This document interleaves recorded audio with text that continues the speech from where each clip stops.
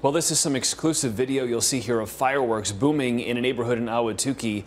And this is not just the beginning of an innocent night of fun here. It gets pretty drastic because moments later, those fireworks ignite a bush right near a house right next to an electrical box. Yeah, it caused some pretty bad damage to that front yard at 48th Street and Ray in Ahwatukee. Kim Powell brings us the exclusive details.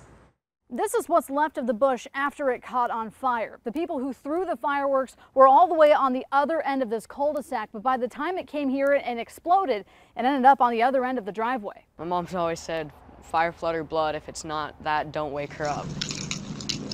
But on Sunday, just before 3 a.m., there was a fire. I run out of my room. So Matthew Rogers ran to wake up his mom, who was already wondering what that loud boom was. I heard my son's now heavily pitter-patter coming down the hallway with a knock that said, "Mom, something's on fire out front." By the time they got inside, their bush was almost fully engulfed with flames.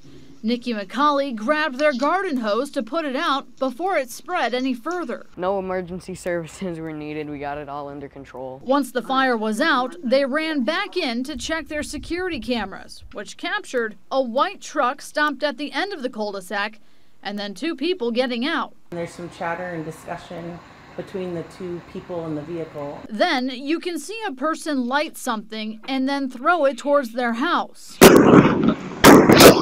I think those were the fireworks that were meant to go up in the sky. I don't think those were the traditional ones you would buy at the local market to celebrate the holidays. Even Nikki's truck at the end of the driveway was damaged by the firework. In the video, you can see that all of the explosion and the soot and the ash end up all over the truck, and the little burn marks go through the clear coat. Nikki says they didn't let this deter their day at the lake they had already planned, but hopes it doesn't happen to anyone else. We're just hoping that the community just watches out for each other and knows that it's always safety first and fun second. Nikki said she filed a police report in case something like this happens again. Phoenix police tell us that this could range in charges from criminal damage all the way up to aggravated assault. Reporting in Ahwatukee, I'm Kim Powell for Arizona's Family.